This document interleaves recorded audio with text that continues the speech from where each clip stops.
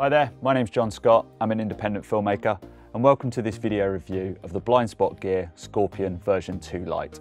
Now, as the name version 2 suggests, this is the second incarnation of the Scorpion light, and what they've done with this second version is really look to improve upon the light.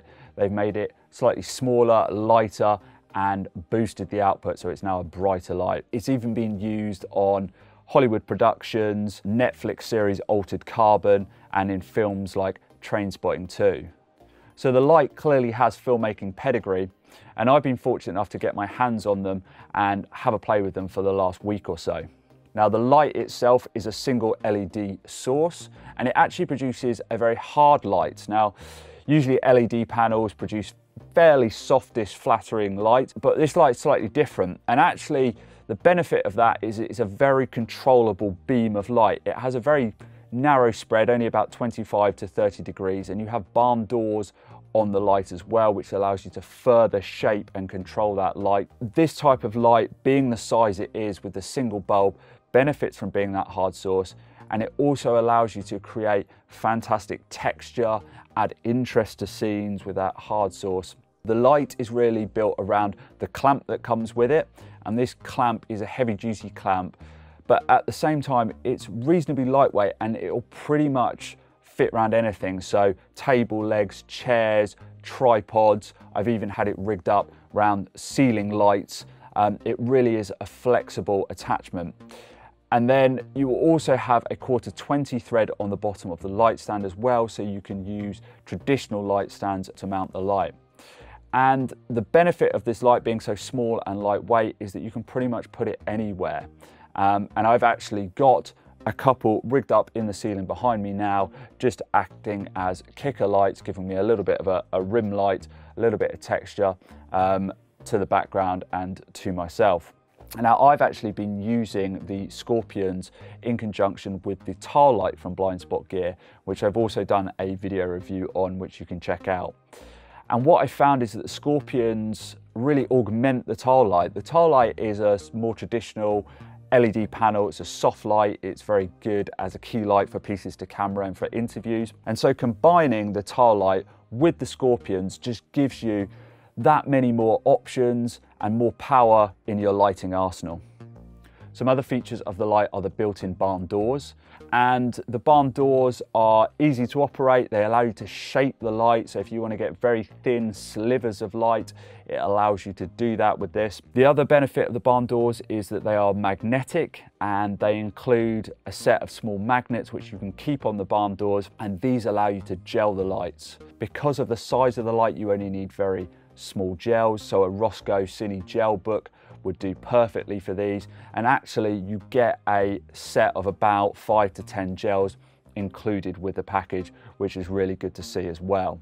I found that from the lights you get somewhere between an hour and 90 minutes at pretty much maximum brightness of a small Sony NPF battery, so they're very efficient. Obviously you can use larger ones for longer shoots, but 60 to 90 minutes is a pretty decent amount of time out of such a small battery.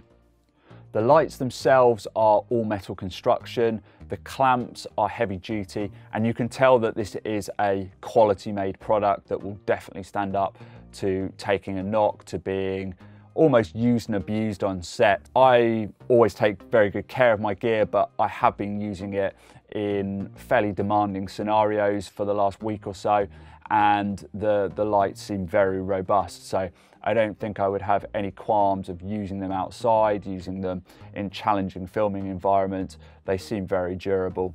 So the Scorpions really are a flexible and versatile light, and it's pretty hard to think of a filming scenario where they wouldn't be of use or at least add production value to a shot. Because they are so flexible, they typically work really well in small or tight spaces or places where you typically couldn't get a traditional light and a lighting stand. I've been using them on corporates and interviews just to add a little bit of interest to the background and texture to shots. Another example is that you could use them for product shots. Because they are a directional and hard lighting source, they work very well as a top light, and for those product videos where you want reveals, they work very well for that. I think one of the things that I've learned about using the lights is that they're clearly a tool that has been designed by filmmakers for filmmakers. When you're on set and when you're working, especially if you're working with a small crew or you're a one-man band, you need kit that works well and works quickly. And the Scorpions do that extremely well. The kit box that they come in is very well laid out. It's small, it's lightweight, everything's where you need it to be. And then the lights themselves go together very quickly and are super easy to adjust. The fact that they have the flexible necks, the clamps that pretty much mount to anything, and then even down to the fact that they've included little magnets which you can leave on the lights on those barn doors, which allow you to gel the light in literally a matter of seconds. So for me, the proof of the pudding really is in the design and whether it works in a real world scenario or not, and these certainly do that in spades. And so these lights really are only limited by your imagination and your creativity as a filmmaker. Hopefully this video has been useful. As always, if you have any questions, please drop them below, and thanks very much for watching.